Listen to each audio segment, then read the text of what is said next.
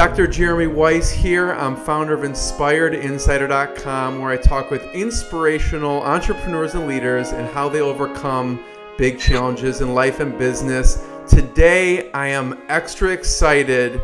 We have Kylie Simonds today, and I'm going to tell you a little bit about Kylie. Kylie, thanks for joining me. Thank you for having me. You're very welcome. And just a little about Kylie, some background is 3 years ago, Kylie was diagnosed with rhabdomyosarcoma, which is a rare childhood cancer that affects bone or soft tissue.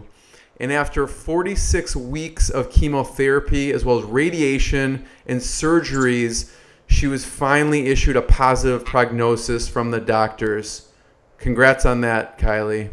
Thank you. And we'll talk about that journey, but even more extraordinary, if that wasn't enough, Kylie has an invention which showed so much promise that her teachers submitted the project to the Connecticut Invention Convention, where more than 700 other creations were also displayed, and she beat out the competition, and she received 4 awards, including the Patent Award, which forwards the design to the U.S. Patent and Trademark Office, and we'll also talk about that.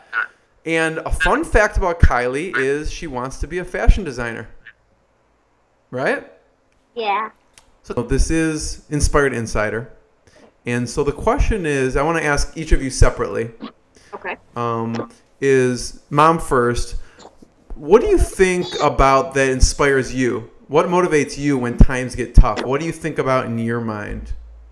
I think my kids.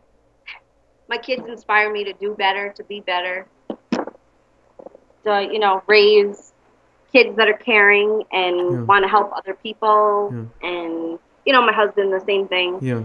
We both feel that way. I think definitely our kids inspire us the most. Yeah. Does that come from how you were raised, or? It does. I have a close relationship with my parents. And we were taught to think about other people first. Yeah.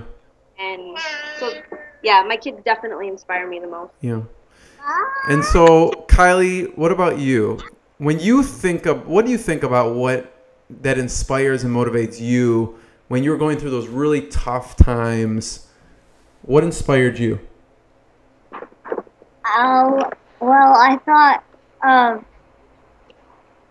my friend, Alyssa.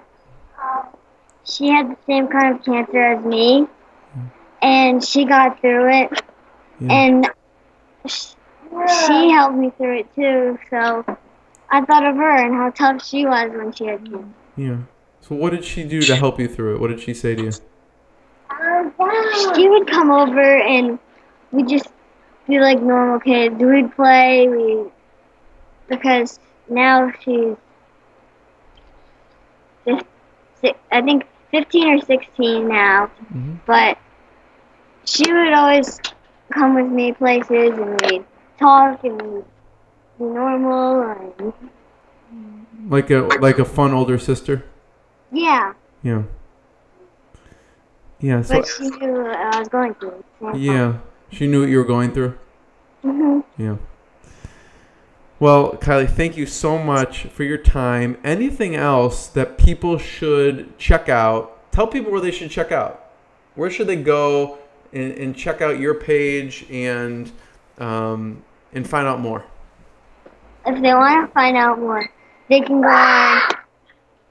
on GoFundMe.com, and that's where you can donate and read our story.